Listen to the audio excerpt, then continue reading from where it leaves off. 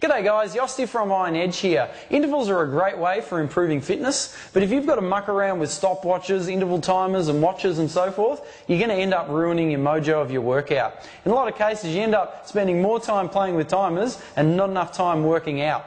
Now the Gymboss is a great interval timer. It's such a step above all those other timers out there. It allows you to program single intervals, double intervals, a whole bunch of different rounds. You can program different alarms, as well as having a stopwatch built in as well. So it was an awesome interval timer. The only problem was if you wanted to do more than 2 intervals, it kind of was a little bit limited in that regard. Now this is where Gymboss has turned around and created the Gymboss Max. Now the Gymboss Max is basically a souped up version of the Gymboss timer and just taken things to a whole new level. Basically the new addition to the Gymboss is the complex intervals function.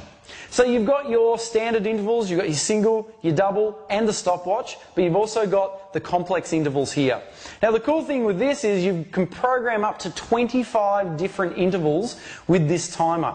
So you can program your entire workout into the timer first and then just let it go, and you don't have to worry about looking at your watch every 5 minutes hoping that you're on schedule and so forth. Basically you can set up this timer, your 5-minute warm-up, you can go into your 30-30s, your pyramid sets, and then you can program into your 5-minute cool down or your 10-minute cool down and do your whole workout on the timer. Now the other cool thing about this timer is you've got 5 presets that you can program beforehand. Great for saving your Tabatas, your 30-30s, your Fight Gone Bad protocols. Pre-program in and a hit of a button, away you go. There's no mucking around with the Gymboss Max. The Gymboss Max is super easy to use. To turn on, all I do is I hit a button, doesn't matter which one, and I go to my main screen. Now what I've got there is I've got my single time interval at the top, I've got my double time interval next, then I've got my complex intervals, which is my up to 25 different intervals, I've got my stopwatch, and then I can turn my interval timer off at the bottom.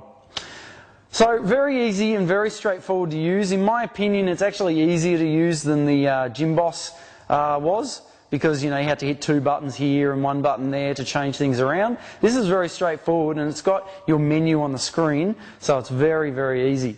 So if I go into my complex intervals, for example, and then I hit that MS button again, gives me another little menu, and I've got my setup at the top, I've got my recall, I've got my save to 5 presets, I've got my back, and then I can go back to main menu. So if I go to recall, there's all my presets that I've got pre-saved.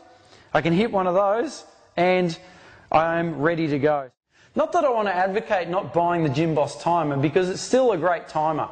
But the thing is, the Gymboss Max is just such a step above the Gymboss, it really is a bit of a no-brainer. The fact that you can program more than just 2 intervals and change those settings and change the rounds and so forth is a bit of a godsend in the world of interval timers. I really haven't seen another interval timer that's quite as versatile as the Gymboss Max. You can program, for example, a nice pyramid set of 1 minute, 2 minute, 3 minute, 4 minute, 5 minute, 4 minute, 3 minute, 2 minute, 1 minute. You can't do that with any of the other timers, but with a preset, you can program that in. Not an issue with the Gymboss Max. It really is an awesome timer. For more information about the Gymboss timer or the Gymboss Max, don't forget to check out ironedge.com.au.